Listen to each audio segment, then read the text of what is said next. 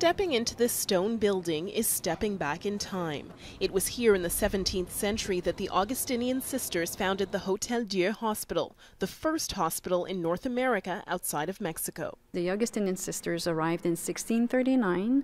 They were sent by the King Louis XIII from France with the mission of caring for the bodies and souls in your friends. But now, nearly 4 centuries later, the community of Augustinian sisters is shrinking. As today, we have about 100 sisters alive in Quebec, in the province of Quebec, and attached to the Hotel Dieu de Quebec, there's about 9 of them alive today. The sisters started to think about what they could do or what they should do with their heritage. The solution, a 65-room hotel with an emphasis on wellness, rest, relaxation, and healthy eating in a secular space. We decided to go on with this mission, but in a contemporary way, in a modern way. New mixed with old to preserve the building's character.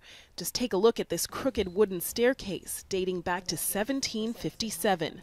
There's also a museum filled with artifacts and religious relics. Plus, there's more to explore in the vault downstairs. Guests are encouraged to disconnect from technology and reconnect with themselves. There are modern rooms, but those who want the true convent experience opt for the authentic rooms, much like the ones the nuns slept in, complete with original low door frames and a single bed.